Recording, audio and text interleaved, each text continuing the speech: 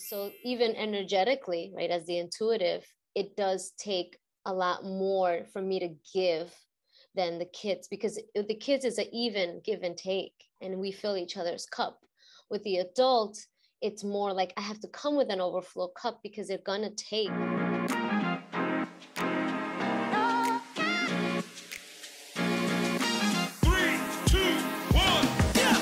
After leaving the corporate 9-to-5 grind, I became the boss of my own spiritual business, helping others explore and navigate the human experience from insight, wisdom, and lessons learned along the way. Today, I help aspiring spiritual entrepreneurs gain the confidence to share their gifts with the world. Welcome to the Happy Healing Shop podcast. I'm your host, Trang Pham Nguyen, and each week we'll dive into incredible stories of strength, resilience, and transformation. So, if you are ready for some serious breakthroughs, laughs and tears, and stories that will inspire you, you are in the right place, my friend. Let's get started. Our guest today is a mindfulness teacher and podcaster with over 15 years of experience in practicing mindfulness and yoga.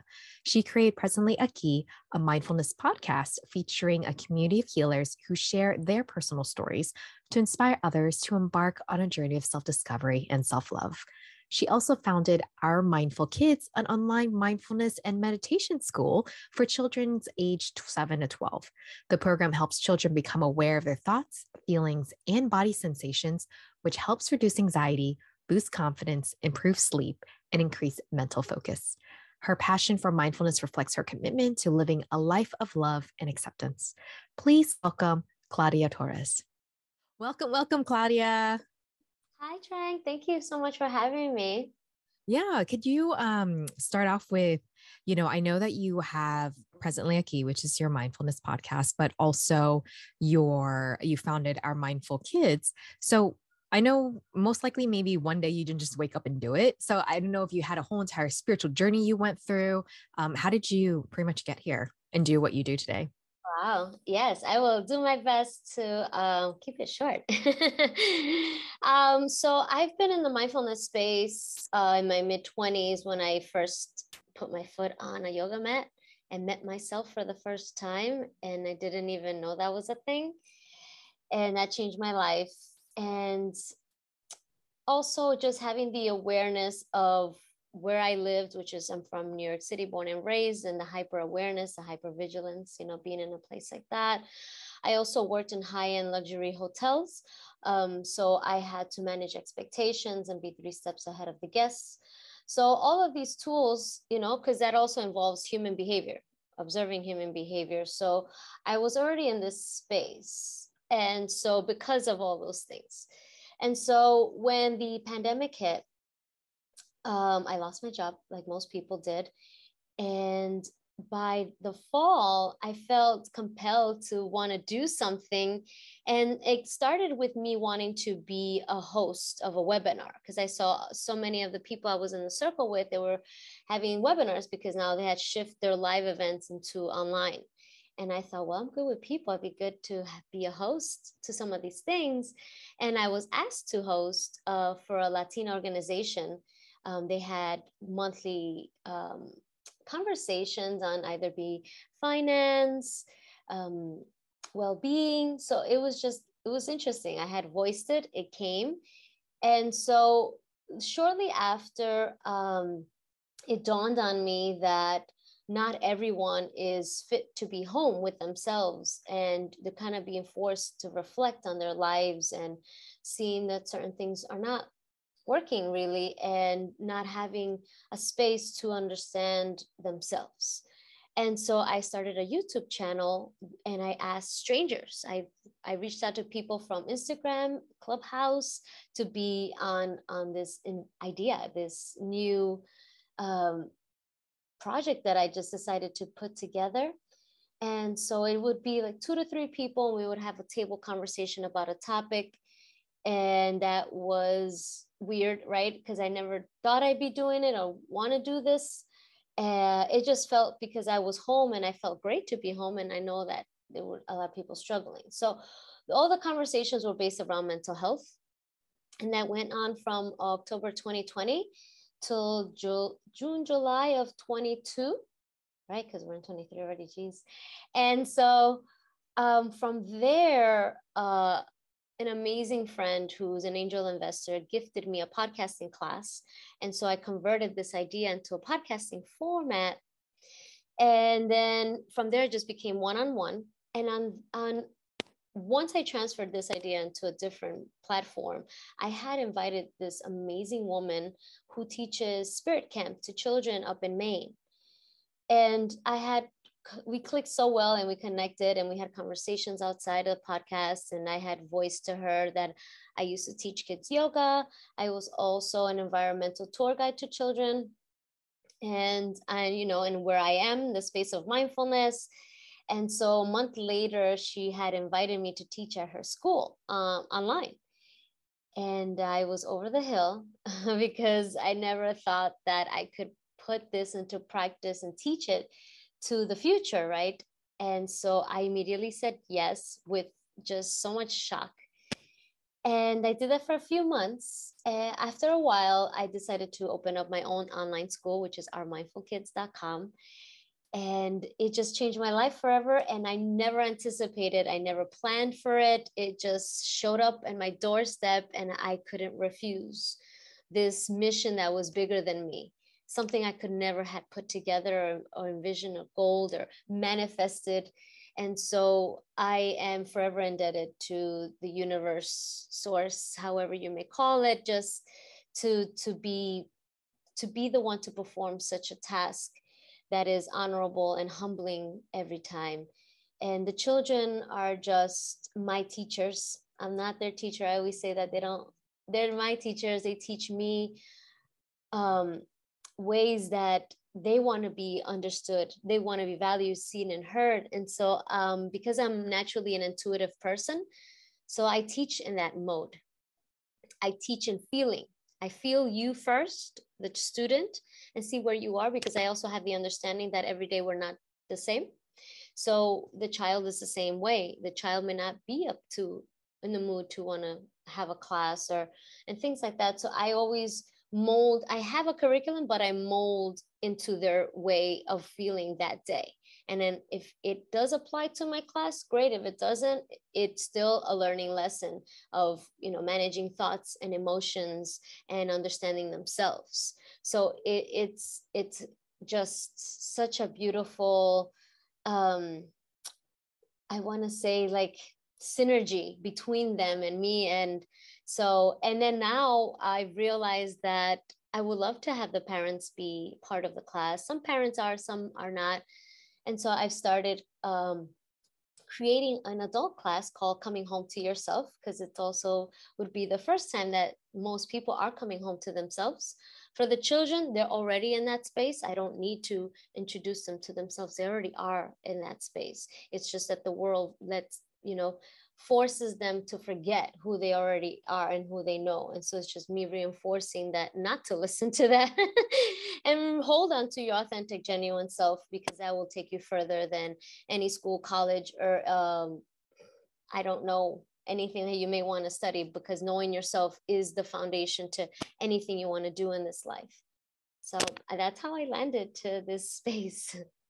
Wow, that I have so many questions right now, but I guess first I'll say, with kids, it sounded like you already were used to working with them, but did you ever know all this time that you wanted to keep working with kids versus adults? And did you, again, it's like you intuitively know how to match up with their energy or what their needs are. So do you feel in a way for you specifically that you prefer to work with kids versus adults? Not that adults are worse than kids. It's just, it's different.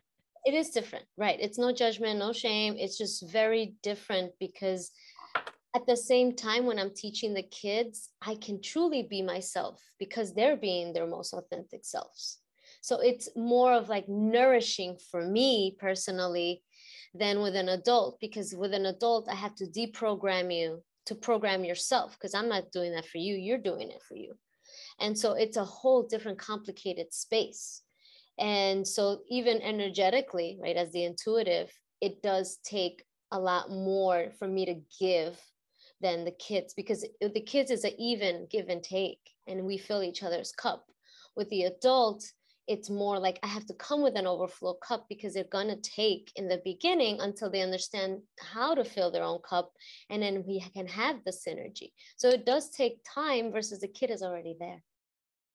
Wow. Really, really good point. It's kind of like with kids, you're starting off with more, I'm not gonna say a blank slate, but just an easier canvas to work with. Whereas with adults, you have to deprogram all these things we learned or were taught growing up. And that's not something that happens overnight. So with parents that might want, okay, I have two questions. One, do you notice a trend or a pattern with parents that are open to letting their kids join your program, right? Because it's not every parent that's like, that's the thing. It's going to be maybe like sports or music lessons, things like that, right?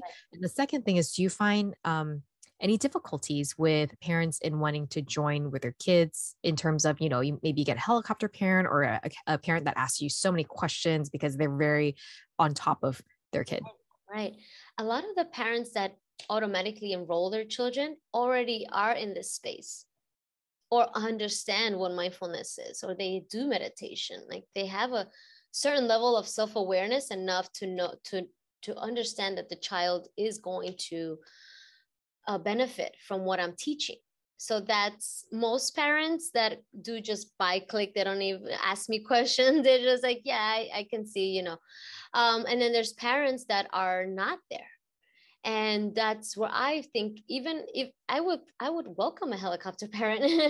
I think I would prefer someone who wants to be involved versus someone who doesn't. It's discouraging, because for me, not for the child, they don't know, but because I'm paying attention, I'm so observant.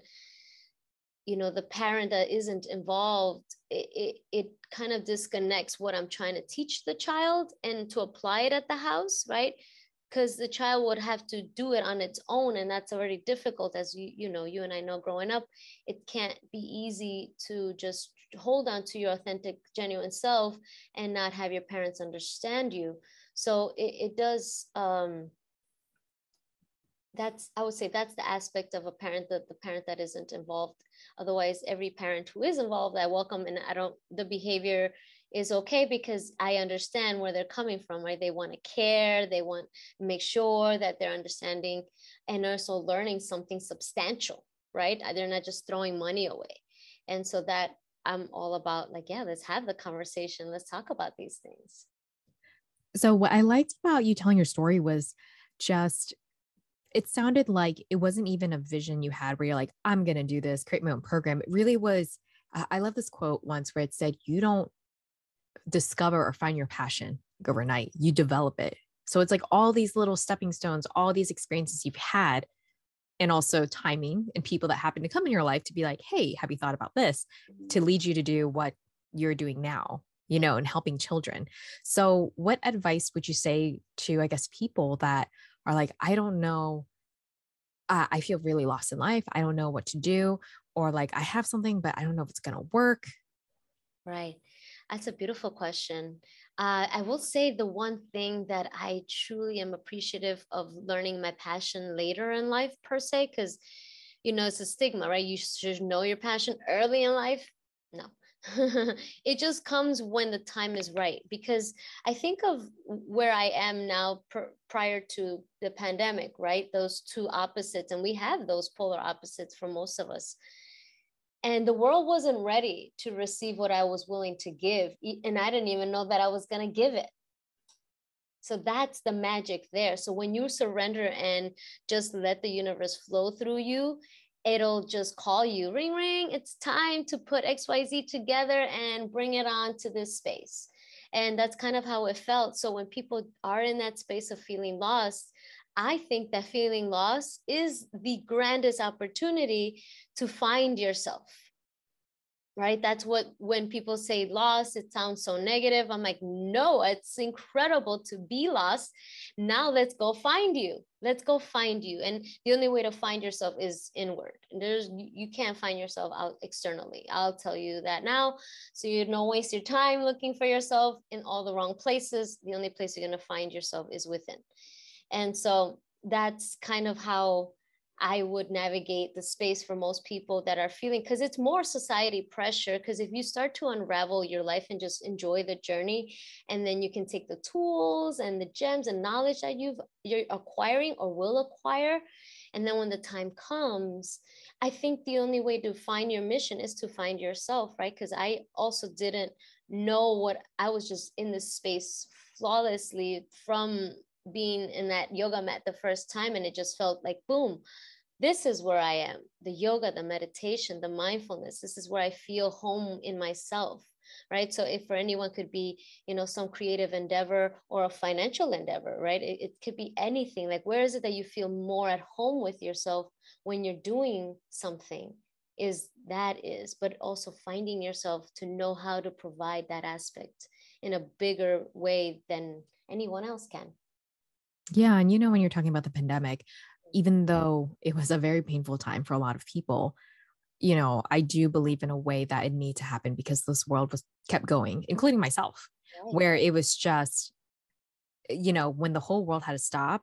Of course, some people return back to their own ways, that's human nature, right? Yes. But there's a lot of us that had to pause and be like, wait a minute, what do I really want in life? I can't do anything right now except for stay at home and really go inward, and heal or find that certain things aren't working for me, or this relationship or this job is just, or, I also got laid off during pandemic as well, and being like, oh, wow, I always knew I was a number, but this really sealed the deal of being like, this is not, I don't want to support or go work for certain people that only see me as a number and not even a human anymore. Exactly. That's an important factor, because that's what happened to a lot of us. We just realized like, oh wait, this life is not what I thought I wanted, that I've been living this way and I didn't never notice, right? Because mindfulness is paying attention, and we weren't paying attention to our habitual daily routine. And when we stopped and we had to be home, is when a lot of people were being forced to reflect on their lives and just kind of like, oh. And there was a lot of divorces, like you're saying, a lot of, career changes, moving. It's a lot of different shifts. And for the people that were seeing it, right? Because like you said, there's also the polar opposite, where people just actually did go back as if nothing occurred. And that's okay too. But for the ones that were ready to see, saw. Yeah. And also, like, when you were starting to work with let's say children during this time, especially online, I'm going to guess, but let me know if I'm wrong. But for a lot of things and techniques you teach to children, they probably can be applied for adults, right? So what have you seen so far that has worked for kids really well? And whether it's a certain technique, or let's say if a parent is listening in, what they can kind of simple ways they can do with the children that you might be able to give tips for them. Yeah, definitely. It's very simple. It's crazy, but you're going to be like, that's it. But the problem in the simplicity is that no one's asking these questions. And so the first question is, how are you? How was your week? How are you feeling? Tell me more about that. How did that make you feel? Are you confused about it? Do you have any questions? They want to be asked, and they also want the freedom to choose. So if you're not feeling up to that day, I will ask you, would you be open to drawing instead? And we'll just draw for a half an hour, right? It's just having the understanding of where they need to be met. It's that simple, and it's big. And the way they respond to me just shows me that that's not what's going on in their world. At school, at home, no offense, but it's because parents are busy, right? They're all working also. And also I'm sure parents, not a lot of people are being valued, seen, and heard as adults. So it's not personal, not judging. It's just the patterning, right? The patterning, if we as adults are not being asked, hey, how are you? Are you okay? How can I be of support? How can I hold space for you? Right? That's different. We don't do that for each other. So when a kid hears that, or even like when they ask me what this class is about, and I tell them this class is all about you, and they're just like, what? I'm like, yeah, we're going to learn about who you are. and how, how these things the big emotions and the thoughts and why you feel the way you do and how to manage these aspects of yourself. So it's really simple. It's just asking and being in tune with your child is a big deal. Like that's where the intuition kicks in. I'm intuitive. I'm feeling where they're feeling. I just want you to tell me because I know you want to express it. So that's how I maneuver my classes. Yeah, I think that, sometimes parents, it is hard to be a parent, right? Like Yes, you are trying to take care of this, these lives that depend on you. And not every day you can have patience because sometimes, man, you have so many other things to worry about. But I think what you said, or, let's say a kid starts crying over something that is probably trivial to us, but it means like a huge thing in their world. And it's really tempting to probably be like, can you just stop crying right now? That's nothing. Right. And that's probably something we also learned growing up being, just growing up with our own parents. And so in a way, I think a lot of people think possibly that, oh, I need to just problem solve or, or just, but again, it's like you said, just holding space for them, meeting them there, empathizing with them, and just allowing them to feel those feelings, right? Because they come and go. Right. But the fact that you say, hey, kid, it's all right that you feel this way. I see that you're upset. Mm-hmm. And that's totally normal, or let's see a way what we can do with these feelings, or like, oh, or just even sitting there. It sounds like what you're saying is like just sitting there with them being like, I can see why you feel that way. And it's very valid to feel that way because it happened to you. Right. So, in a way, it's breaking that generational cycle of where, because I remember when I was younger, I was like, oh, I guess I'll just discipline kids the same way my parents disciplined, right. Which is Asian way, which is not probably the most empathetic way, and whether that might be spanking or, things like that. Mm-hmm. But, I guess with each generation, we are starting to break and realizing, oh, this is actually in the long run is good, spanking or whatever. And this is not to debate to have a, what type of discipline. I understand parenting is hard, but more so of really now we're starting to learn that there are other ways in the long run. Okay, spanking or whatever, or telling your kid to shut up might be really efficient to get them to be quiet. But in the long run, is it effective? And also in being able to be in a relationship without feeling like they have to shut down or people please, right? Yes, big deal.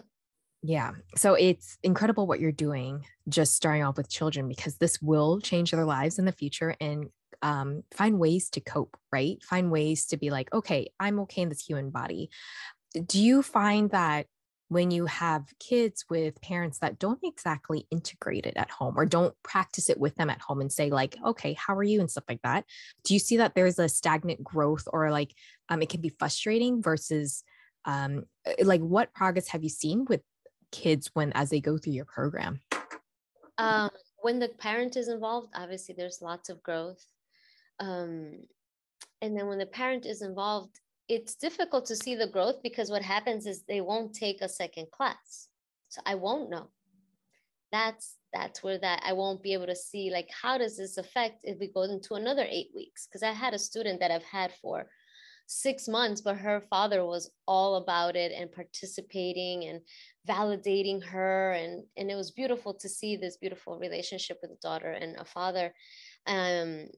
And trusting me that after a while he didn't have to be there and just sharing what the practice is for the week, and he'll do it at home, and that's beautiful to see. But the other aspect is that it's an 8-week long program, and if the parent isn't involved and doesn't understand the benefits and the importance of mindfulness and meditation, they're not going to buy another class.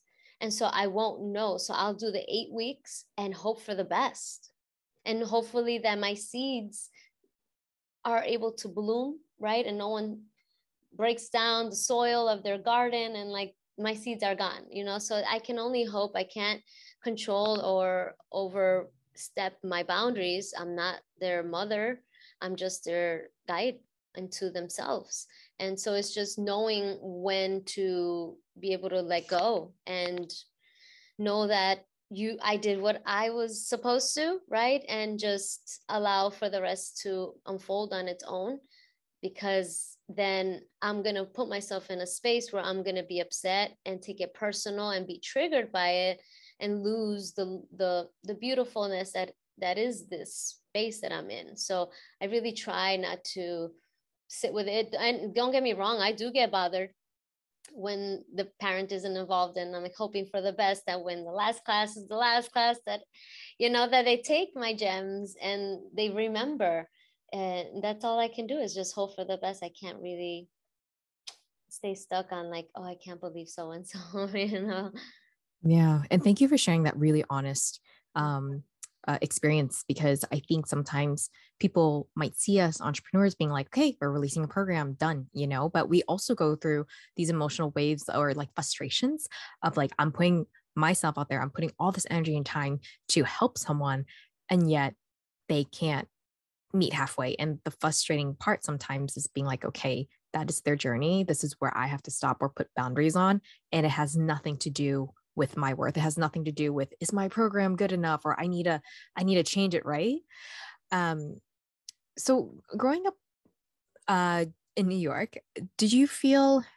were you always into spirituality and mindfulness before you started, that experience on the yoga mat, or kind of like any trials or tribulations you might have encountered in the space, if applicable, as a Latina? Yeah, definitely. Growing up in New York in a Hispanic home is very similar to, I know we've had this conversation, very similar to Asian household. Definitely spanking, belts, flip-flops, like, that's the discipline at the house. Emotional abuse, verbal abuse. And so, I'll come back to that space, but it just made sense why I wanted to teach more so, because I was not spiritual as a teenager. Because as a kid, there's not really choosing on like what's what. But more like I remember as a teenager, I wasn't so spiritual, but I also would go to church with my grandparents.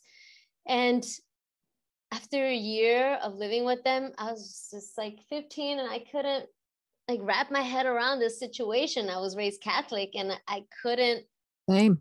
I couldn't like believe it anymore. If that's the thing, like at 15, because it was a holiday. I think it was either Easter or Palm Sunday. It was one of those two. I remember it was like spring. And I'll never forget the thought I had at 15. And I said, we're doing this again this year?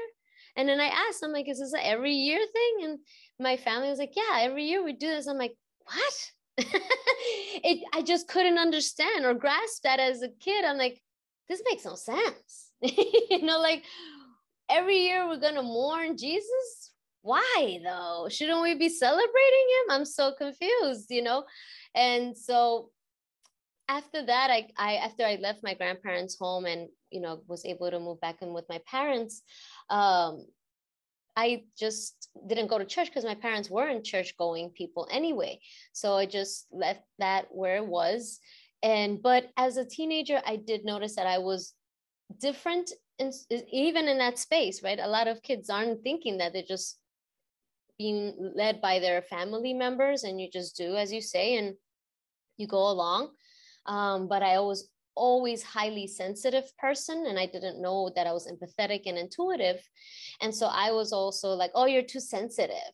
Oh, you're too that. You're too like, and for me, I'm like, but I don't, as a kid, as a teenager, like, I'm just being me. I don't know what you're saying to me. Why am I being judged? Right. I'm just a child. I'm not, I don't even know who I am. I'm too sensitive. And then you pick that up, right? Oh, I am too sensitive.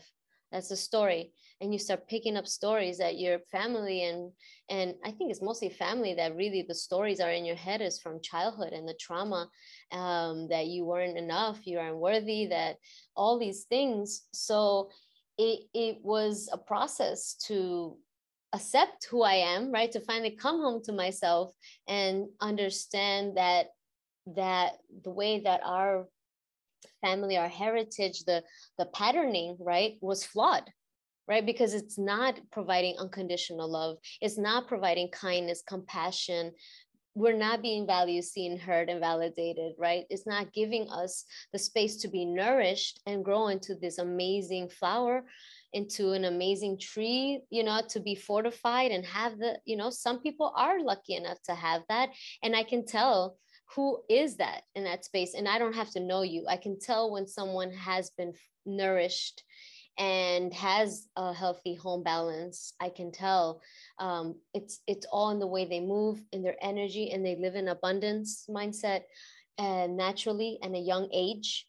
And not as an adult, you learn that and you come into the space. But as a child, I was always feeling as if I wasn't enough. I was always trying to be the people pleaser, always trying to be good. I'm going to behave because then maybe I will receive that love from my parent that I was craving for. So I'll keep doing good and be good because maybe that'll do it. Because if I see if my brothers misbehave, I don't like that treatment. So maybe if I keep staying good, right? And that isn't a good thing, right? Even as I got older, I realized like, wow, having a rebellious stage is helpful. And I didn't have that. So now I've learned that I've suppressed so much anger because I needed to be good. And, just seeing it and releasing the story and allowing myself to feel in full expression, even if that is anger. So it is a whole, like, a journey, right? To finally unravel and deprogram and release and heal those traumas and notice that, we are all deserving of unconditional love and to be valued, seen, heard, and validated by our friends, by our family members, by our companions, our children, and in all these aspects. But it has to start with ourselves. So even when I've had past relationships and I've picked emotionally unavailable people, but why? And, some people are more like, oh, it's them, right? And it starts that way, like, oh, it's that type of man for me as a heterosexual, that type of man. But then as I'm in this space and growing and learning about who I am, I'm like, oh, it's a childhood trauma. And I keep picking my parents through my relationships. And it could be different forms. It doesn't have to be fully how the parent is, just certain ways of the trauma that you were treated as. It feels normal because that was home as a kid. So you want to look for that in a partner, and that makes you feel like that's normal to be emotionally abused. It's like, and to be abandoned and not to be valued, seen, and heard and validated, that feels normal. So when someone who is healthy and balanced and ready to give it to you, in my experience, it's really interesting how your whole nervous system's like, whoa, I don't know about that, sir. You stay over there. But really, it's just because you're not used to that energy or being surrounded by that energy that it does take a moment for yourself and your system to accept and see that you are worthy and you can have these beautiful friendships and relationships and not repeat the patterning. And I love how you brought up generational trauma, because I feel like generational trauma is like you have to go see somebody to help you release these traumas. But all it is choosing a pattern or stopping a pattern and choosing a new pattern that your family did. That's all it is. Like, this pattern doesn't work. It's not going to continue with me. This is what I'm going to do instead. And that's how you change, you shift that trauma. Yeah, I think with mindfulness and stuff, the first step is, in a way, being aware, and it's really hard, like what you said, when your body is so into this nervous state. And when something happens to you, someone might say an offhand comment, and immediately you go into defensive mode, or you go into a certain mode because that's what you had to do to feel like you need to survive growing up. Right.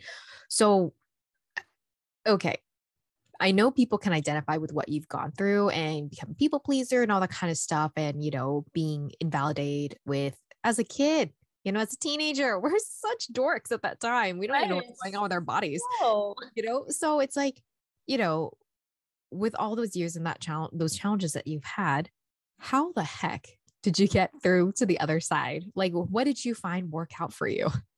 That's a great question. I've never been asked this question before. How did I make it through? I have sat with that question, but no one's asked me it. I have sat with it though. What I did notice, what the pattern within myself, that my natural inclination as a person is a giver, right? How can I still be that without overgiving and people pleasing and all this stuff, right? It's more about self-inquisition, getting to know yourself. And the more that I started to unravel of who I am, I started to realize that I was the only one in my group that way. And that's why I wasn't feeling accepted.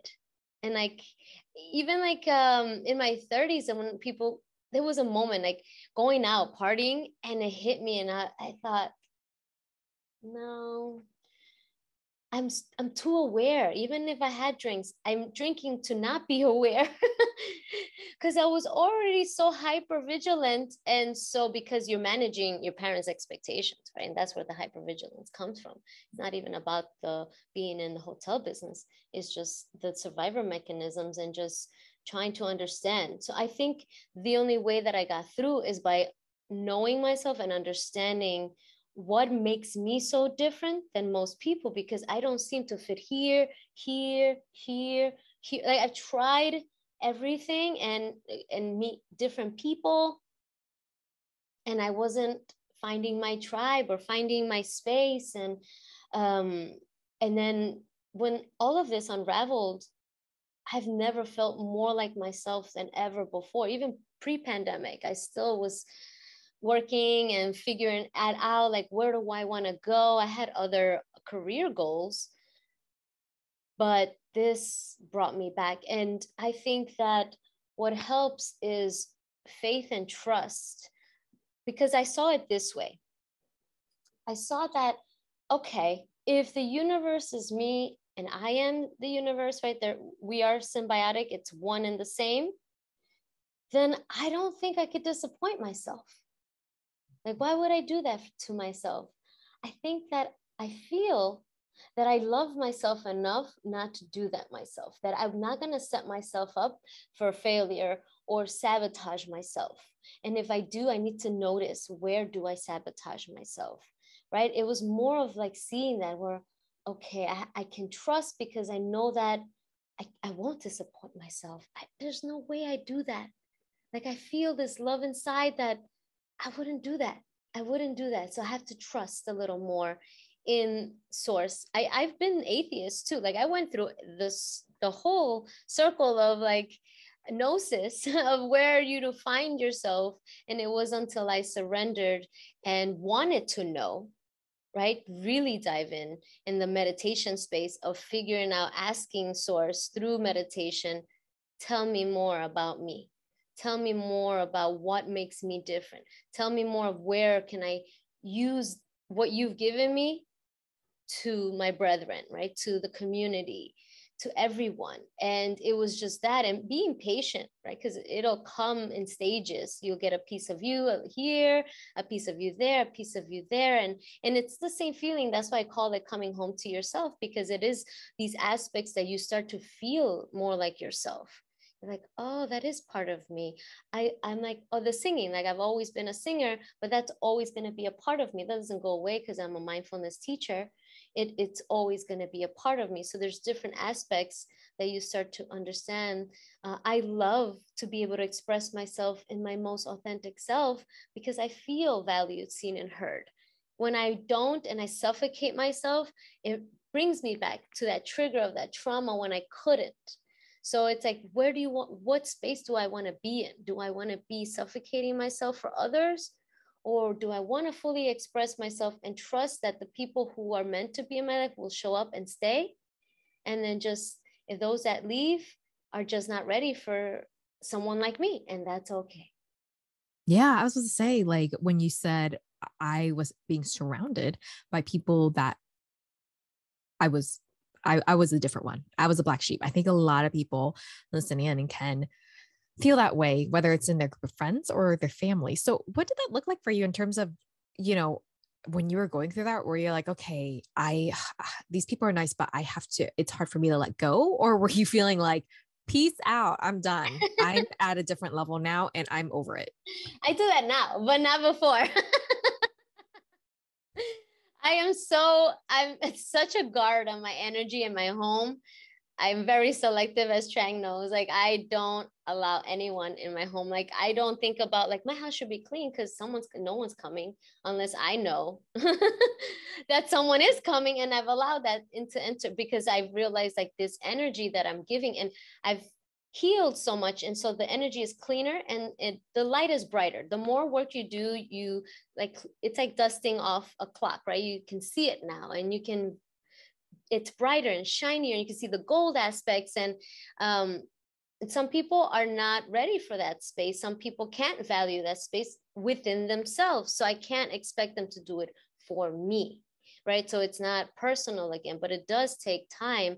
So in my 30s, when I was feeling different, right, and seeing like these friendships, right, I wasn't ready to be peace out and I'm out, I'll go find someone else. I was still suffocating myself and keeping it to myself. Even though I could see it, I didn't know how to communicate it or verbalize it, because I had another fear from being in my childhood was, if I speak up, I will be shut up. And so I didn't know how to voice my needs and my truth in order to have, clear out the space and have better friends around me. So it does take time for you to come into yourself in this confidence, right? That you trust that what's going to leave or what I'm going to let go of will be replaced by something bigger and better. And so that does take time. And that's part of the practice too, right? Because you're being aware of every aspect of your life. And it is the aspect of yourself, like, okay, I see that this doesn't work. How can I shift it? How can I release it? So you have to really, I guess, inquisitive of all those things before you can take action outside of yourself. So even if you see it, you have to solidify that space within yourself first, create that foundation to feel strong enough to say, hey, XYZ, you said this to me, and that hurt me. And I wanted to know, where is that coming from, or why are you saying this? So that takes time, at least for me, right? In the childhood that I was brought up in, it took me some time to have the confidence to say my truth and tell people. Like, there's people that I meet that are new, and they're like, oh, maybe if I come over. I'm like, oh, no, you don't invite yourself to my house. That's not how that works in my life, in my reality, right? It's just more like, do I feel comfortable energetically? I know intuitively already if I can trust you, but there are some people that just, like I was saying with the clock and being brighter, what you end up becoming is a flame to the moth. And so moths are gonna come, but that doesn't mean that they're ready to, respect that light that you are, be that fire, right? They get too close and they get burnt, and then you get burnt, and like, it doesn't become a good situation. So it's just knowing how to still be a light for people that aren't ready, and just still having the boundaries and learning how to create those boundaries with people. Because when a person isn't self-aware, when I'm creating a boundary from awareness, they don't know the difference of me having this sacred space versus me, it's not personal. They're going to take it personal and like, oh, I can't believe that, instead of understanding and respecting why I choose to live the way I do, right? Because I do that for everybody, because I am aware that we all are different people, and everything, life isn't the same. We don't digest life the same and process life the same. But it takes time, is where I'm going. It just takes some time for you to finally be like, no, not you. Wow. That was so good, Claudia. I just remember thinking like, wow, this is the TEDx talk for Claudia. But maybe, yes, right? Because I had thought about TEDx, but that'll be later. But it's definitely up in the cloud, in the ethers of like, I would love to do that.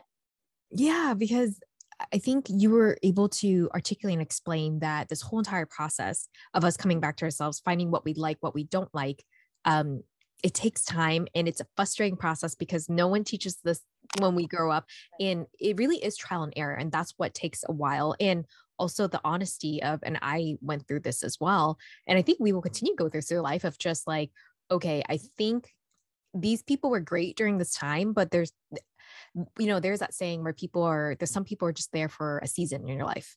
And we know that. But I think when we're going through it and being like, how do I cut this person off? Or do we do the slow fade away? Or do you have that confrontation or talk about them being like, hey, like, how do you tell someone like, hey, I don't want to hang out with you anymore because I don't think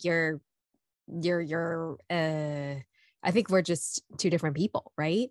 And so thank you for just sharing the honesty of that and how it's just not one day where we go like deuces, bye. No, I actually had a 16-year friendship with a friend, and I had to let that go because I saw that I went through a different road, and this person's not going to go where I'm going.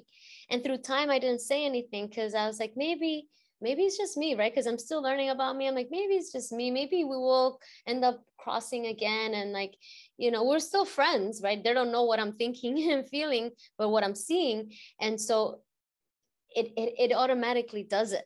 Like, you would be surprised how much the universe gets so involved in your friendships. It's like, no. But it does still come back to the space that you have to vocalize and say, as much as it hurts, listen, you aren't showing up for me. Like, you stopped showing up for me. You stopped doing this, and I needed you. And you just say, you just have to really say your piece. And if I didn't say that, then this person's going to message me or call me a year from now and think that it's still okay. And that behavior isn't okay. We're adults. Call me.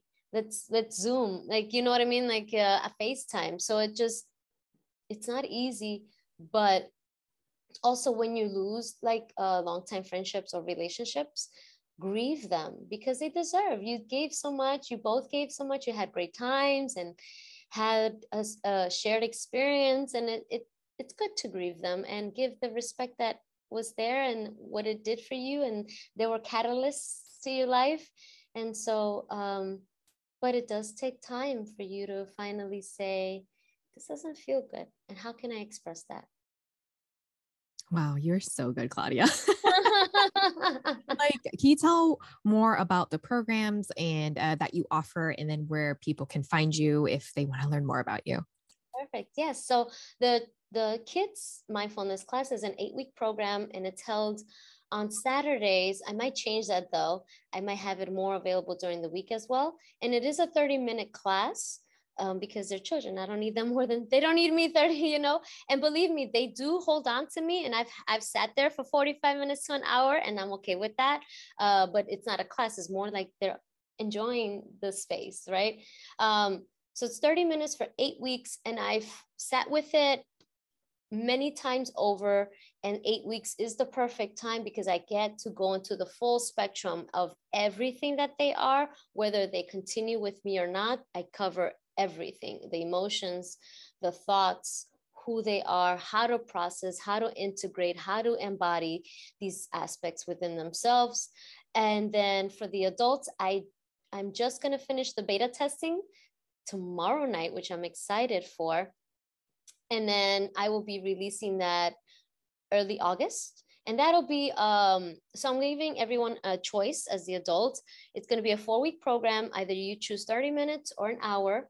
Obviously, the pricing would be different, but it all depends on your schedule. And I don't want to, push away people because of finance, especially now in this economy that we're in is bananas. So I want to be fair, and you get a choice of what you're able to afford, while helping me as well, because I too am going through my own space of being affected by the economy as we speak. I also have a podcast called Presently Aqui, and Aqui means here in Spanish. So it's presently here, Presently Aqui, and that's AQUI. So anything that you need me is under Presently Aqui. You can go to the website, and then you'll see our mindfulkids.com is on there as well. The podcast, all the guests, all the healers that I've had on there. So if you ever need someone in a specific space to help guide you that isn't mindfulness, I've had them on the show, and you can contact them. Everyone's open and amazing.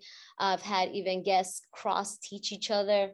It's just beautiful. So it's all about creating a community that also we didn't grow up with. So it's just things that I saw lacking, I was like, all right, we need this now as adults because we're still kids inside, and we still deserve to be like, if you're, the kid that always wanted Legos and you're 45, go buy your Legos. Like, there's no reason not to go buy your Legos.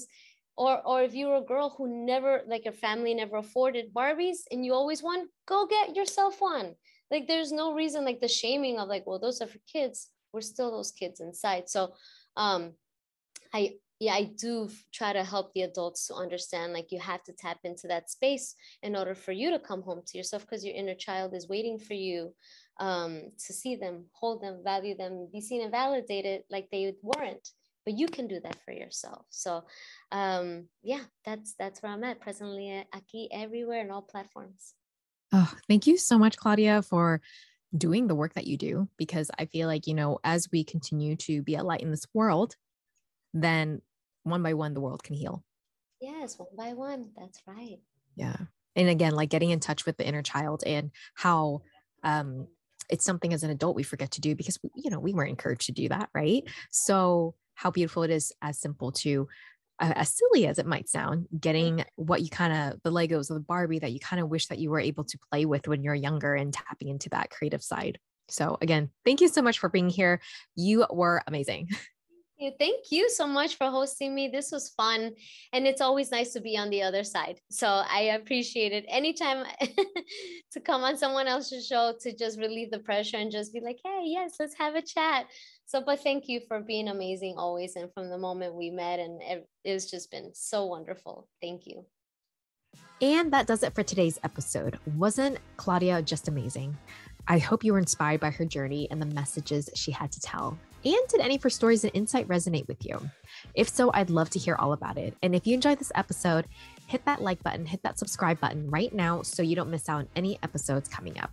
And remember, the magic continues over at thehappyhealingshop.com, where you'll find tons of free resources to help you and support you on your own spiritual journey. And until we meet again, my friend, always remember to shine your light brightly and to share your story, because you'll never know who it can help or inspire to create a change in their own world. Thanks so much for being here, and I'll see you soon.